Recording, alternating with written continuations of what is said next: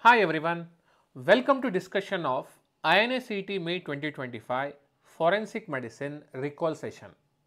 I am Dr. Manjunath, Faculty of Forensic Medicine in PW Medet. So let's start with the question number 1.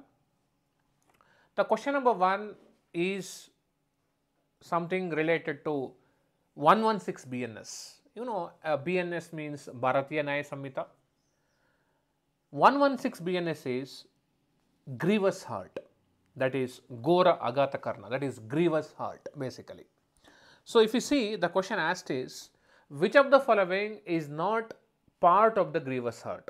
Options are fracture dislocation of bone or tooth, severe body pain for about 5 days, emasculation, permanent privation of sight of either eye.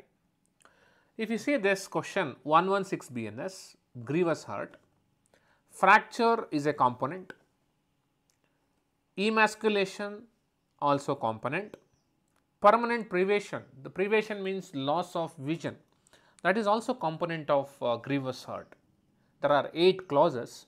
So, but the option B, severe bodily pain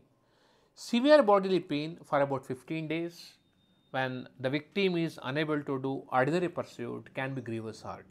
But here the option is 5 days, so the answer is B is the answer. You can see here 116 BNS, there are 8 clauses.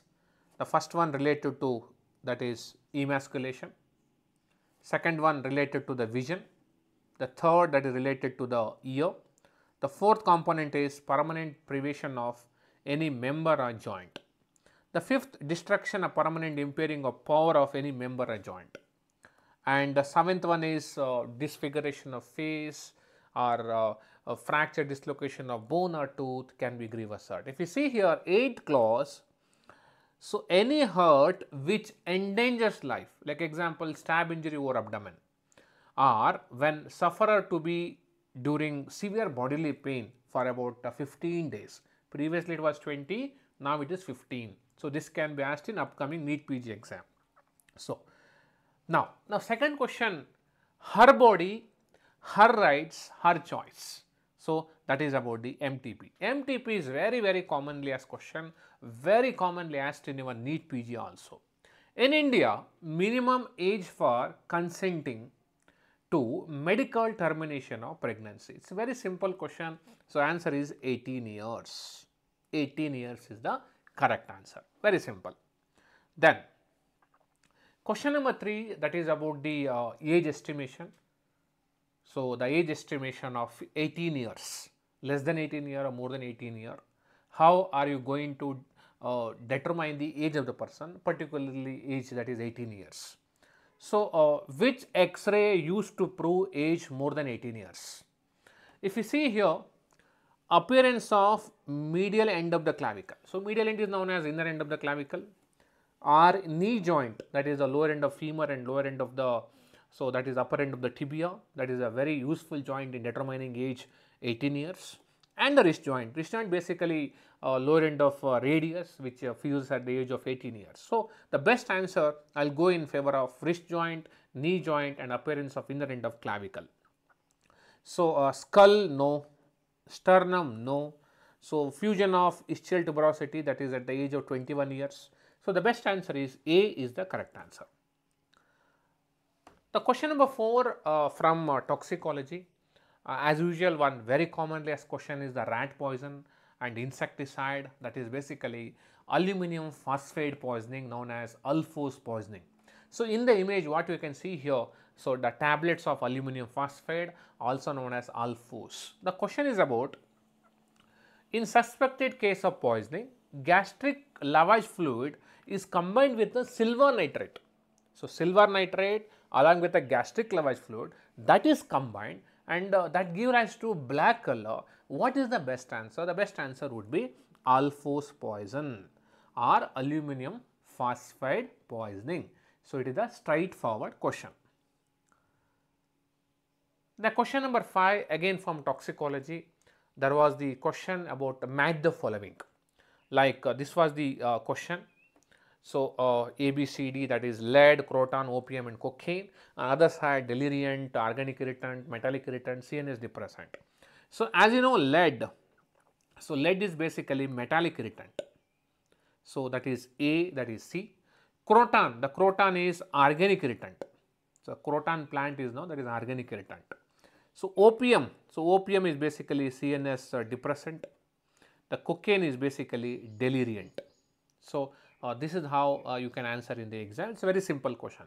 So, lead is metallic irritant, croton is organic irritant, opium is CNS depressant, a CNS poison, cocaine is deliriant. Cocaine is a well known deliriant. So, yes. The next question from the again toxicology about the mercury poison. You know, mercury poison is also known as acrodynia, Pink's disease, Mad Hatter's disease and all. We discussed many times in our classes. Look at this very simple question. Following is seen in mercury poison. So, answer would be Mad Hatter's disease. Mesaline, that is seen in arsenic poison. Basophilic stippling, that is seen in case of lead poisoning. Neuropathy, that is seen in case of arsenic poison. So, and also thallium poison. So, the best answer would be Mad Hatter's disease, that is characterized by CNS symptoms and the tremors. Next comes is one more new question, that is about the DPDP Act, Digital Personal Data Protection Act, DPDP Act. So, in the question was medical data security comes under which of the following law? So, the straightforward question, the answer would be DPDP Act. Yes. Then comes is the cyanide poisoning, one more very commonly asked topic. Cyanide poisoning, Cyanida Mallika case, Cyanide Mohan Kumar case and all. So, yes, cyanide poisoning basically mechanism of cyanide poisoning and carbon monoxide poisoning. Remember, cyanide and carbon monoxide, they inhibit complex 4 of electron transport chain. So, the answer would be cytochrome C oxidase. So, answer would be cytochrome C oxidase. Okay. NADH dehydrogenase is the complex 1, succinate, that is the complex 2, cytochrome C oxidoreductase is cytochrome, that is the complex 3, answer would be cytochrome C oxidase. So, next question, there was a question from burn injury, history of accidental burn injury while cooking. So, this is the question, probable question. Calculate the surface area burn injury in a below case of accidental burn injury. So, involving chest, the chest is around 9%, both the upper limb 9 and 9 plus 18 plus 27 and the face. So, face probably it is 9 if you take head and neck area, basically it is 9. So, it is given only the face, probably face and neck I consider this. So, this is around 33 to 37%. It is more than 27. So, probably 33 to 37%. Then comes is from blast injury. So, there was a question, the question about triad of punctate laceration, punctate bruise, punctate abrasion seen in. It is basically Marshall triad. So, Marshall's triad. So, Marshall triad is seen in secondary blast injury, which is caused by flying missiles. So, the best answer would be blast injury, secondary blast injury caused by flying missiles. So, this is about question number 10. And question number 11 from dental charting. So, identify the dental charting given below. If you see the question there, so there are 4 quadrant and all the 4 quadrant like 1, 2, 3, 4, 5, 6, 7, 8 and look at the primary teeth. So, the clue is A, B, C, D, E. So, it is not universal system, because universal system that starts with 1, 1, 1, 2, 1, 3, 14, 15, 16 like up to 32. It is not universal system, and in FDA notation you will see like this it is 1, 2, 3, 4. The quadrant will be named as 1, 2, 3, 4.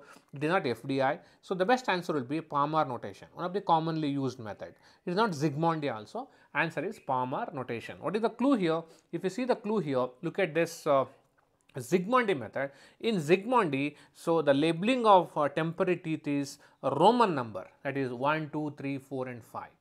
But in case of Palmer notation, if you see here, that is A, B, C, D, E. So, the best answer would be Palmer dental notation system. And look at this, this is the FDA notation, that is 1, 2, 3, 4 in clockwise direction, and this is a modified FDI, that is 1, 2, 3, 4. So, it would be like this. So, 1, 2, 3, 4, this is modified FDI. So, all these are question asked. I consider so all the questions asked in forensic medicines are relatively very easy, and wish you all the best for upcoming exam. Thank you.